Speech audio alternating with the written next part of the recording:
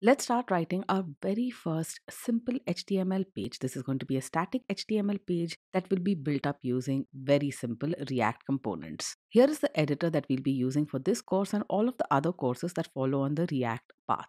I'm using Sublime Text, and here I am within my current working directory, that is the React directory.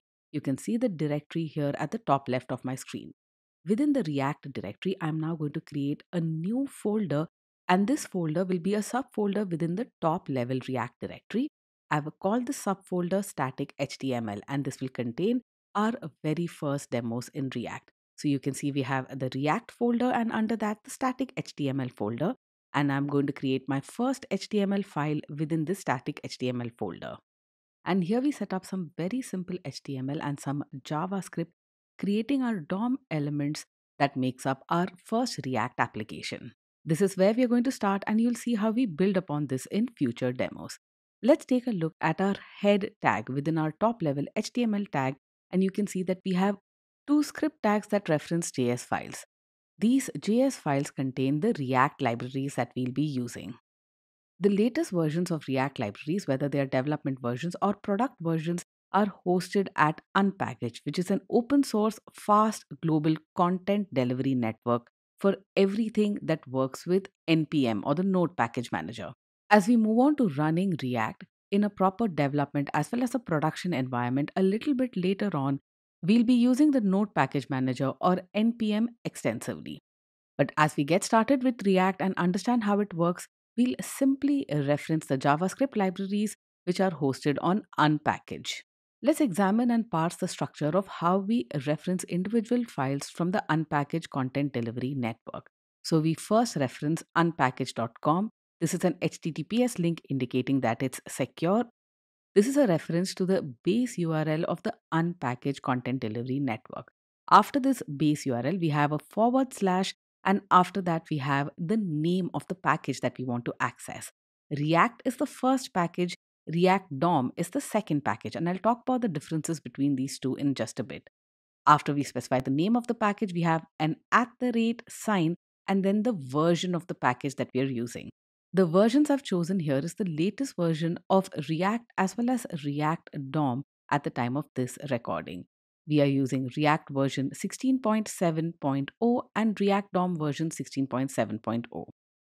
Once we specify the version, we specify the path to the file that we want to include in this static HTML, react.development.js and react.dom.development.js.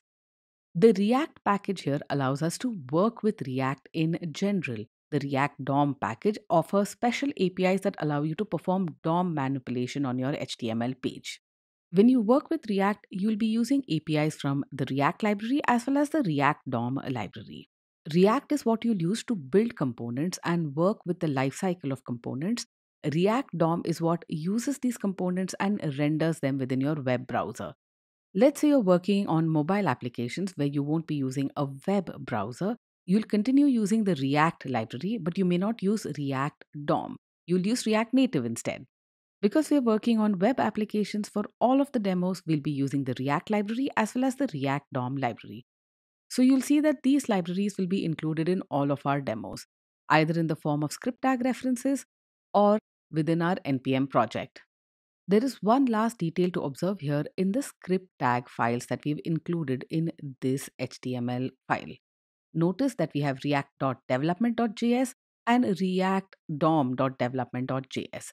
React offers JavaScript libraries for development as well as production. Development JavaScript is not minified, that is, you can see the actual variables and the structure of the code. So you get better error reporting as well, which is great for debugging while you're developing your code. Production JavaScript is minified, which means it occupies less space and is more performant.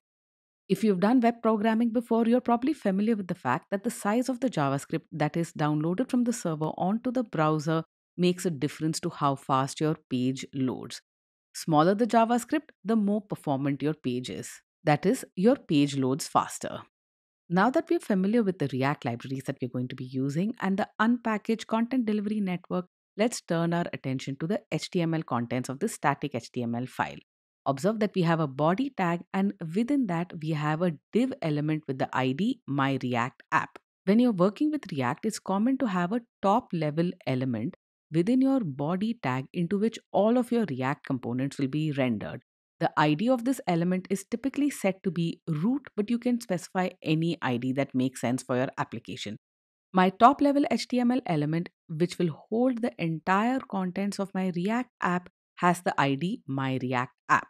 And within the body, I have another script tag where I've written some JavaScript. In order to keep things simple, I've inlined the JavaScript that I plan to use to set up my first elements using the React library. We'll set up our first DOM element, which is going to be an h1 tag using react.createElement. CreateElement is a function available in the React library.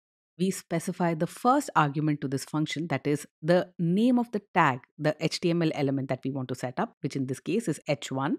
This tag has no additional attributes, which is why the curly braces, which forms our second input argument, is completely empty. This curly braces is what you'll use to specify other attributes, such as the style or class that you want to apply to this tag. And finally, the last input argument to react.createElement is the contents of this tag. This is going to be a very simple header which simply has the text content, "Welcome to the world of React."